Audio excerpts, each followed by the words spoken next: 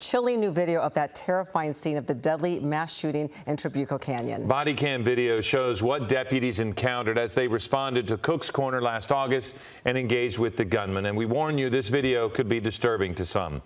Eyewitness News reporter Jessica DeNova is live in Orange with the details. Jessica?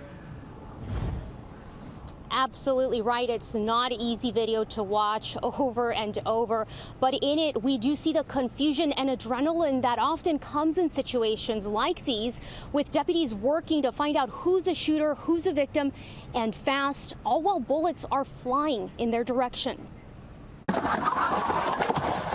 Pick up with the door open. Body camera video released by the Orange County Sheriff's Department shows deputies responding to the mass shooting at Cook's Corner in Trabuco Canyon this past August. He did come in one side of the bar, started shooting at the band, starting to shoot at the bar.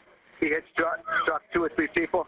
This caller, one of several, reporting an active shooter. Investigators say that man is John Snowling, seen here in security video from the restaurant and bar. The retired Ventura police sergeant is accused of opening fire inside as patrons enjoyed spaghetti night, injuring 6 people, including his estranged wife. Her dining companion is among the 3 victims killed. The investigation reveals within 2 minutes of the initial 911 call, deputies arrived to find Snowling armed in the parking lot, engaging them in a shootout. He's got a long rifle.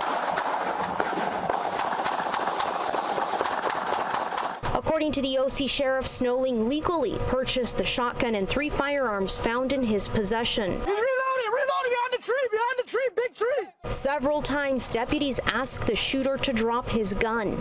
Drop the gun! 11.5 minutes after deputies report arriving on scene, they declare the gunman down.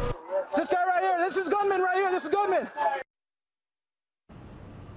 Snowling was declared deceased on scene, and that video also shows just how dangerously close the gunfire came to deputies, with at least one of their windshields struck and shattered. Reporting live in Orange, Jessica DeNova, ABC 7 Eyewitness News. Jessica, thank you.